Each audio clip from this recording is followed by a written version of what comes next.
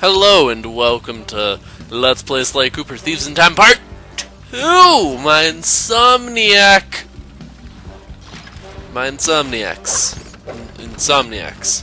Yeah, it'll work on it. So, I have some explaining to do. Part A of my explaining is that Part 1 doesn't have any commentary. And that's because, well, I was having some difficulties. Some technical difficulties trying to get it uploaded to YouTube.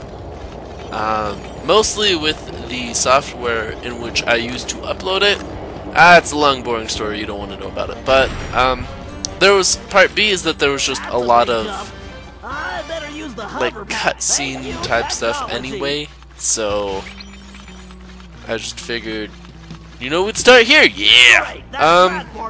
And then I also need to make a note. I missed it on this go around, but there's a like little masked token thing in this level. And it's actually to the left, right there, I believe. It's either at that left or the very first room like this that we went into. It was that left. But I don't know, do you guys want me to try and find all of them? If not, I don't know, just let me know. Be like, yeah, we want to see them! Or be like, no, why would we care? That's silly. Silly man. But, yes. Anyway, this part does have commentary, and that's what matters. Just like how Bentley has the skills to pay the bills. Yeah. But it's funny how that one is so like ready for him. But wait for it. This one that we're in control for is completely malfunctioning. Wonderful, isn't it? I also like how his wheelchair's got the boost. It's pretty good. Not gonna lie.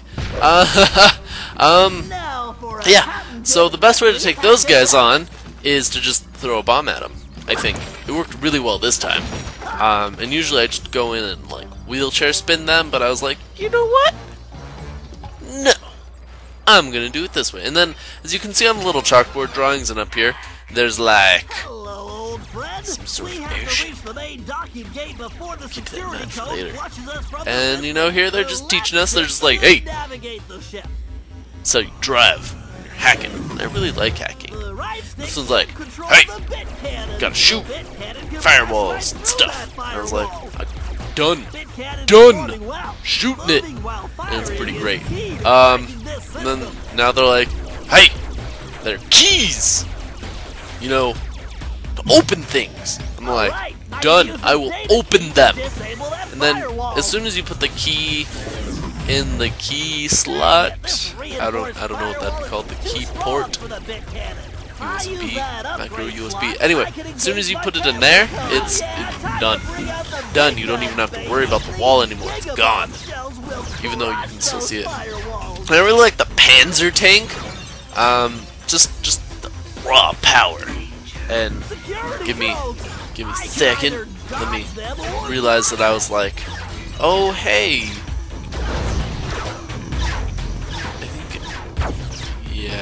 Yeah, I opened that up and then I tried grabbing the key, not realizing that I need to, you know, change. But it's okay!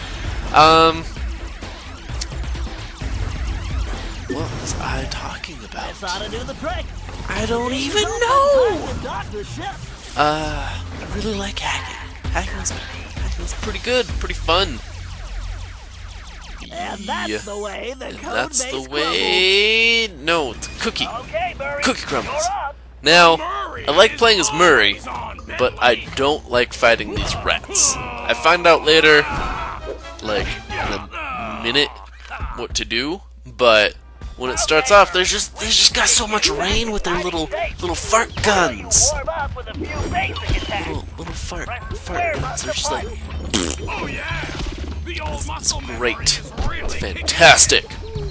But no, I'm like, ah, the farts! All of it! everywhere.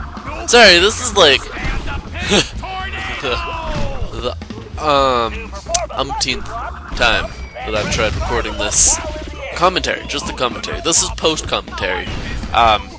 You know, 5 minutes into the recording. Because I couldn't find my microphone when I recorded. Hold on. Couldn't find my microphone when I recorded it. And then, when I did have microphones, I was like, oh, I'm recording it! And I recorded everything to find out that it didn't pick up any of the audio. None of it. Made me salty. Then I had to try and find something to pick up the audio, and I was just like, this is so terrible! What's going on? But I got it. It's... Oh yeah, and throwing things, throwing them, it's fantastic. They're so lightweight. There's... Boom! Boom! And then the spin attack. If you spin, like, into their attack... Ooh, meta. Then you don't get hurt. You're like, my fist beat your gas. This part's pretty fun. Oh no, spoilers! Ooh, they left me a voicemail. Huh? Where did you come from, short Some darn commercial calls. Whatever you do, don't ever give out your phone number. Ever. And, sorry, I had to yawn. They're like, get down, Hippo, get down, and you're like, alright, bow, down, to no one! Slack. Word. I am the greatest. Now it is. Stone Cold Steve Murray. No, I'm surprised. I'm not like, I used to watch wrestling a lot actually back in the day, but now, see, I was like, huh, wonder how many it takes, because in the second Slay game you have to throw things twice. I guess this one, they're like, you know what? These are like barrels. These things are heavy. Anyway, then Slaz's like, I got this. And I'm like, do you got this? Do you? Do you? Do you? Yeah, you do. You got this. You go, girl. You go, girl. He's like, let me just leave my calling card. Carmelita's got the bling. And, like, the tiniest waist ever. Like, she doesn't eat. Well, I guess her waist, her stomach is... Like, I'm pretty sure that's her spine. Like, you can... There's no belly there. Gotta take a rain check. So I was like, I'm out. And, you know, this all could have been avoided if they just had used some communication. Good evening, this is Sly Cooper. I'd like to request some good old fancy communication. I'm sorry for that. Now Sly's like, Audi 5000, dog! No, he said au revoir. It's totally different. Totally different. Now you get up, you get left and right, and I want to take note that that's one fence that we've gone through. 2 fences that we've gone through. 2 fences. Watch out for those trees. They're like, Murray, what are you doing? He's like, I'm setting up. Welcome to Air Murray. I don't know about you guys, but I didn't even, like, see what the ramp was. kind of trapped here. Because he needed it, too, I guess. But now we're going for it. We're going places, girls. Let's get out of here. Let's get out of here. Mary's like, You got it, chum. Do not slow down, Murray.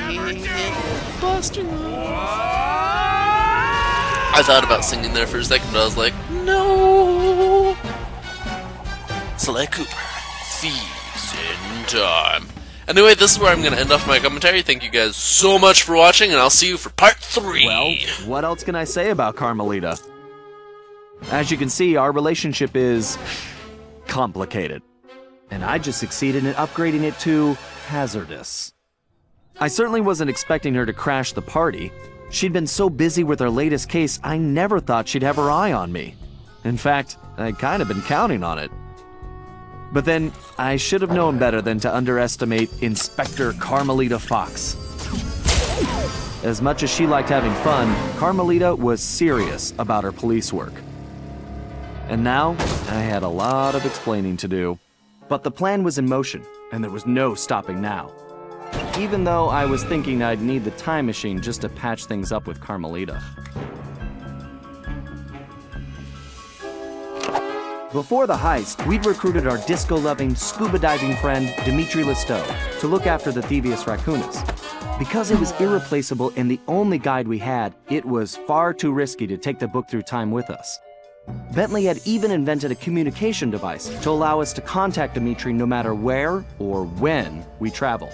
It was a perfect situation, since it allowed him to update us on any changes to the book while limiting our exposure to his fashion critiques. Everything was happening so fast. The past few days were just a blur.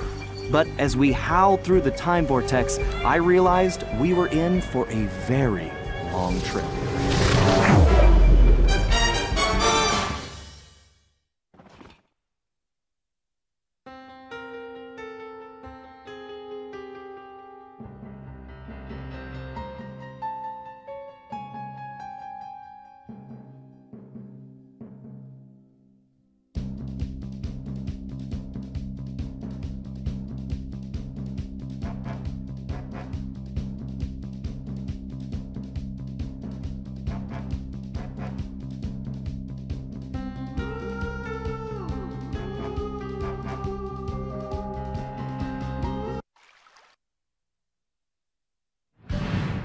We needed to locate Ryuichi Cooper, Master Ninja,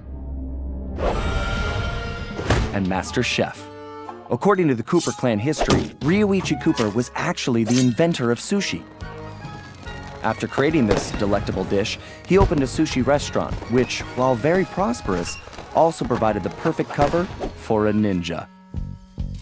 When we got to Japan, it was obvious something was very wrong. What should have been a peaceful village was more like a heavily patrolled military base. We located Ryuichi Sushi restaurant only to find it shut down and under guard. Things got worse when Bentley discovered that Ryuichi was locked up in a new high-security jail, allegedly for serving bad sushi to the shogun. It all sounded like a pretty tough piece of fish to swallow. We needed to get to the bottom of the situation, and the first order of business was getting Ryuichi out of prison.